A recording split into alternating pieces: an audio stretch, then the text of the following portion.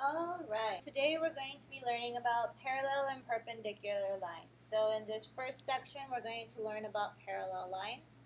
A thing about parallel lines, for lines to be parallel, you need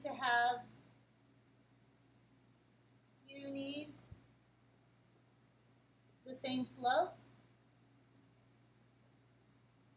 but your y-intercept needs to be different.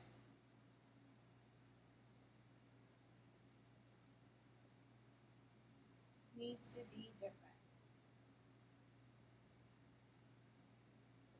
So when I'm given two lines, I need to see if the lines are parallel or perpendicular. So if they are parallel, that means my slopes are going to be the same.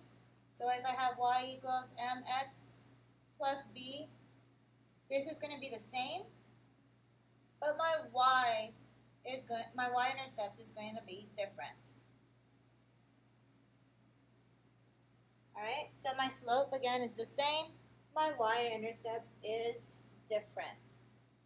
So in a second, I'm going to write down our next couple of questions, or our first couple of questions.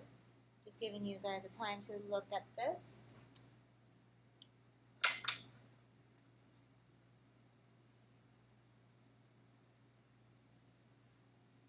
Our question is going to be,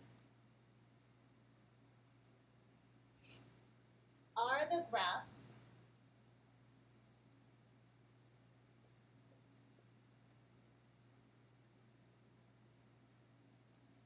of two lines, so I have y equals negative 1 over 3 x plus 5, and line 2x plus 6y equals 12 parallel.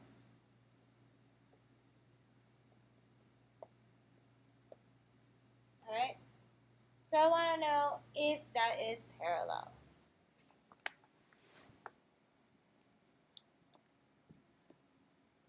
So I look at my first equation, I'm left with y equals negative 1 over 3 x plus 5.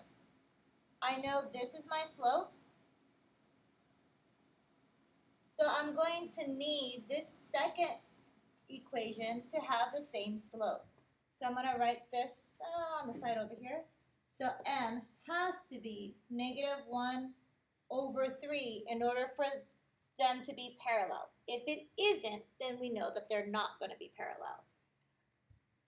So I take our second equation and rewrite it. 2x, 6y equals 12.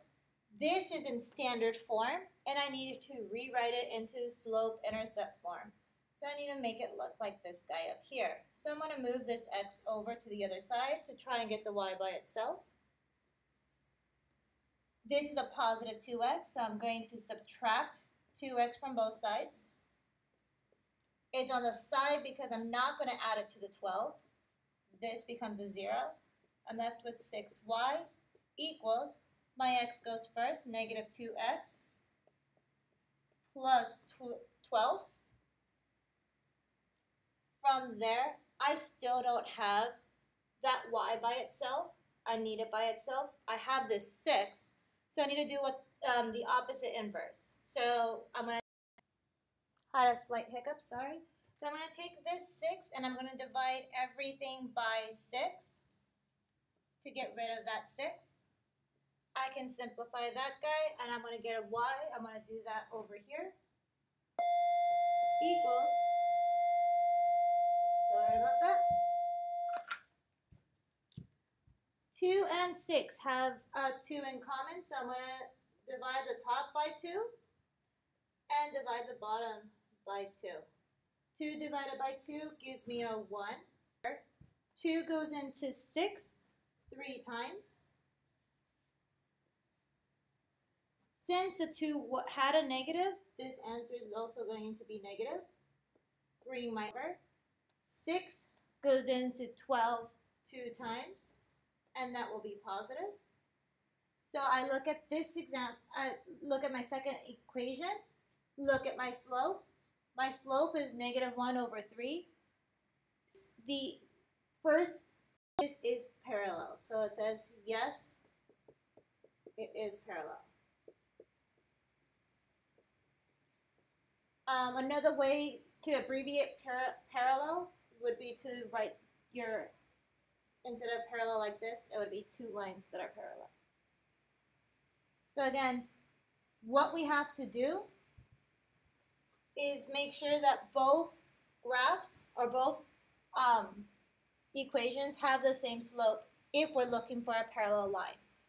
So I look at my first equation. My slope is negative 1 over 3, so we put that to the side just so that we know where it's going to be at.